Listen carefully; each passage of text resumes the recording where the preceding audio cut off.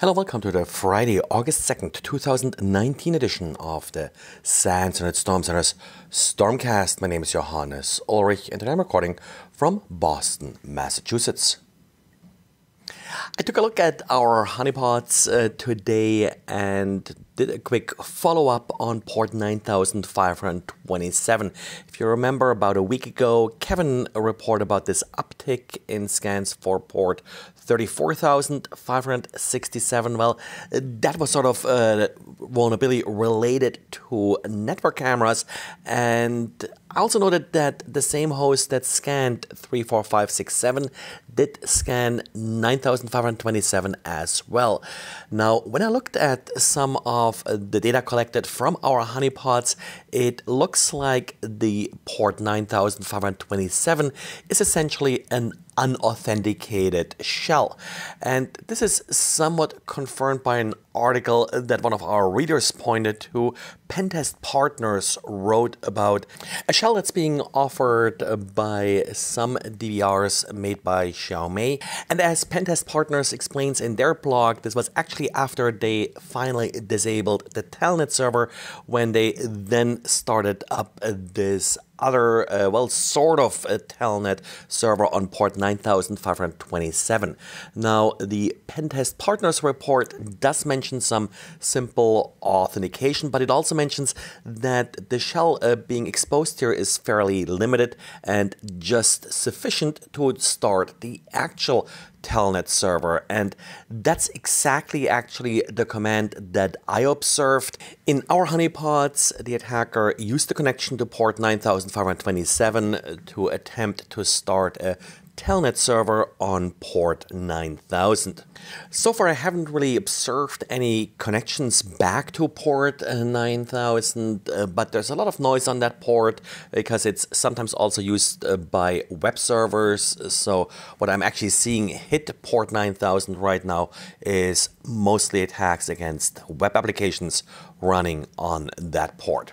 So what this really means to you if you are owning some of these video cameras that may be vulnerable, don't forget to include port 9527 in your port scans.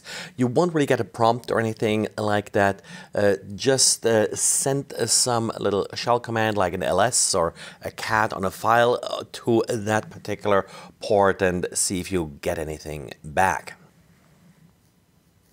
And if you're relying on PowerShell Empire or short Empire for your pen testing needs, maybe time to look for a new framework. Today, the main contributor to the Empire framework has announced that the project will no longer be supported. Now, one of the reasons being pointed out is that there are now a number of alternatives available that are more capable, most notably probably the offerings from Spectre Ops like Apfel and Covenant. Of course, Empire is still open source, so there is still a chance that someone will just create a fork or take over the project. But in particular, given these other frameworks that are available, it may just be time to look for a new tool. It looks like with the recent rise in crypto coin prices that cryptojacking is sort of making a little bit comeback, and Palo Alto's Unit 42 documented one of the recent groups launching these attacks. The group here is a Chinese-based group known as Rock, and it used to be more into ransomware, but lately branched out into crypto coin mining.